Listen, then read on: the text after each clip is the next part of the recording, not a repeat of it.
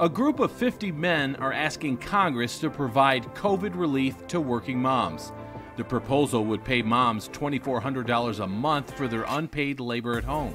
Record numbers of women have left the workforce due to the coronavirus pandemic and the economic crisis.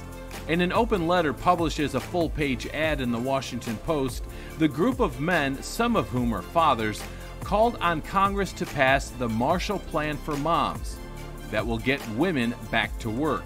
The group worries 30 years of progress for women in the workforce can be erased in 9 months.